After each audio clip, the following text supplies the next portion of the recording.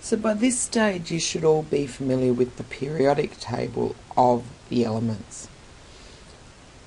On this side of the periodic table we have the non-metals, and the non-metals of course include hydrogen, which sits over in group 1.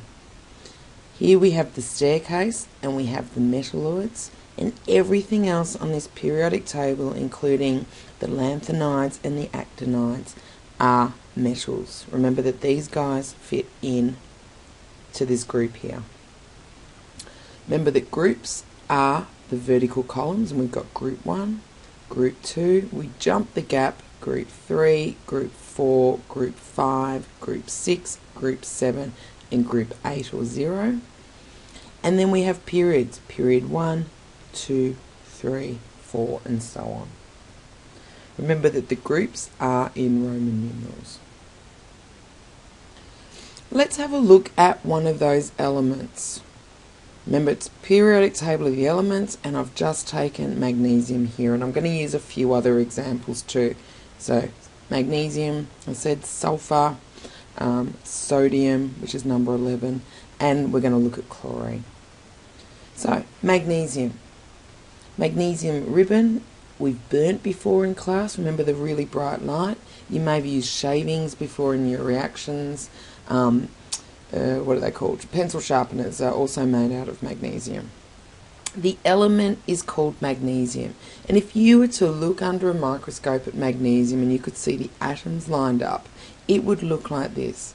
The element consists of magnesium atoms, and here we have 16 magnesium atoms that come together. Remember that element is only one type of atom, so the element is magnesium.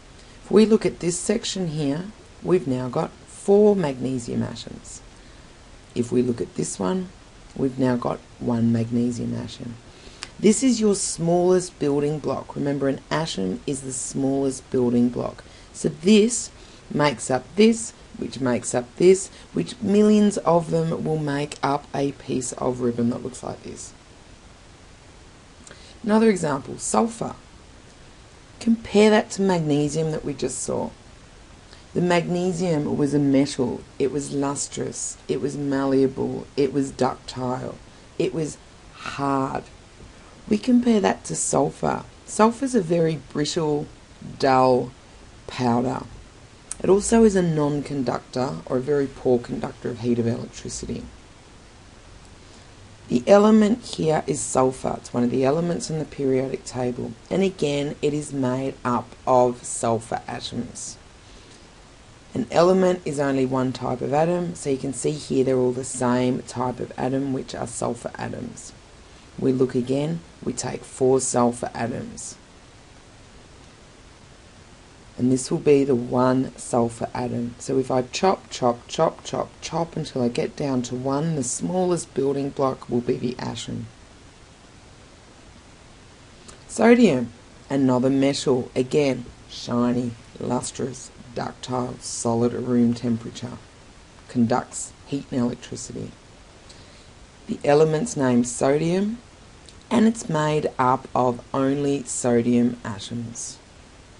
So it's an element because it's only the one type of atom. Here we've got 4 sodium atoms, and here we've got 1 sodium atom if we chop until we get to the smallest building block, which is 1 atom. And chlorine. Chlorine's actually a non-metal, and it's a gas at room temperature. It's sort of a yellowy type of gas. So the element is chlorine, and chlorine, the element, is made up of chlorine atoms. It's an element because there's only one type of atom again. Here we've got 4 chlorine atoms, and here when we keep dividing we'll get down to 1 chlorine atom, and the atom again being the smallest building block. So an element made up of only one type of atom. Compounds. Compounds are made of 2 or more different types of atoms. So they are different types of atoms, and they must be chemically combined. This is important, that they have reacted together to form a new substance. So here I've got different atoms together and they're chemically combined, and that's indicated here by the bonds between these particles. And they're different atoms. So let's look at this. This is table salt, also known as the compound sodium chloride. Sodium chloride. When we look at sodium chloride, we can see here there's two different types of atoms that make it up. There are sodium atoms and there are chlorine atoms. Thus it's a compound because it contains two or more different types of atom. If we break that down, we can see it's still a compound because it contains two or more different types of atoms. It contains sodium atoms and chlorine atoms. If we look at the individual atom though, we'll now see that breaks down to one sodium atom, or we can break it down to its individual chloride atoms. Or it should be chlorine atoms, that's a typo. Remember, your atom is your smallest building block.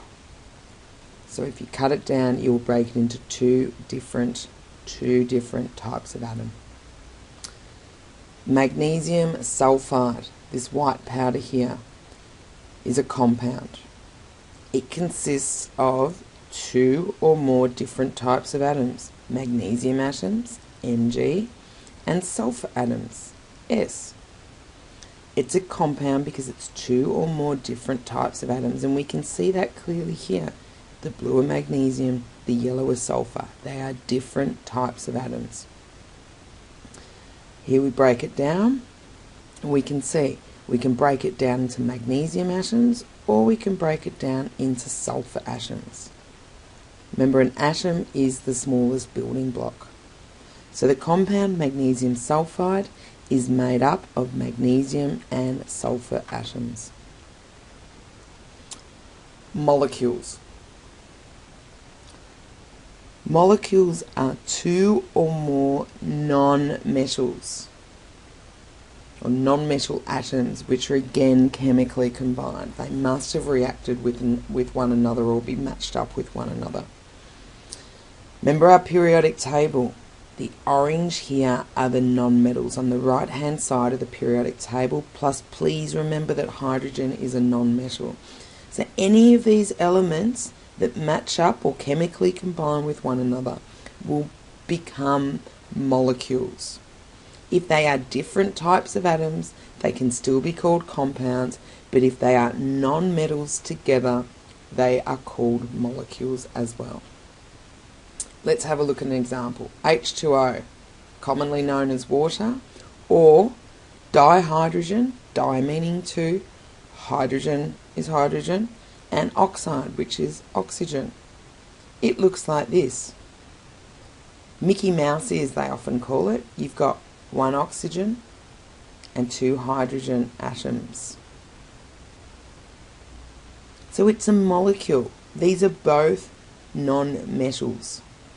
So a molecule is two or more non-metal atoms. Here's our oxygen atom, and there's our hydrogen atom. So if we break it down, we can still break it into those individual atoms, which are the smallest building blocks. Carbon dioxide, CO2. I do like this slide. Carbon dioxide, meaning two oxygens. Oxygen is a non-metal. Carbon is a non-metal. Therefore, it's a molecule because there are two or more non-metal atoms chemically combined. Glucose, C6H12O6. You can see here the oxygen are the red. 1, 2, 3, 4, 5, 6. 6 oxygen. The carbon are the grey. 1, 2, 3, 4, 5, 6. 6 carbon. And we've got 12 of the blue hydrogens. And you can count those for yourself. Carbon is a non-metal. Hydrogen is a non-metal. Oxygen is a non-metal. Thus they are a molecule because there are two or more non-metal atoms chemically combined. If we have a look here, we have a hydrogen and a hydrogen. There are two hydrogens chemically combined. When there's two or more non-metal atoms chemically combined, they're called molecules. Oxygen is a molecule. There are two non-metal atoms chemically combined. Here we have nitrogen dioxide. Nitrogen dioxide. Two or more non-metal atoms chemically combined. It's a molecule. Okay, last but not least are mixtures. Mixtures are two or more different substances or different chemicals that are not chemically combined. They are not chemically combined. No chemical reaction has happened. They are not chemically combined. So, we say substances because this is a good example here is your trail mix. You've got your fruit and your nuts. These haven't mixed together. They haven't been baked together. They haven't reacted together. They're still their individual particles. So they are a mixture. We can still separate them by physical means. They have not chemically combined. Let's have a look at a can of Sprite. What's your major ingredient in a can of Sprite? Water. So we have millions of water molecules floating around. Second major ingredient, you guessed it, sugar or glucose. Again, they float around dissolved in the water, but they're not chemically combined. These are still unique water molecules and still unique glucose molecules.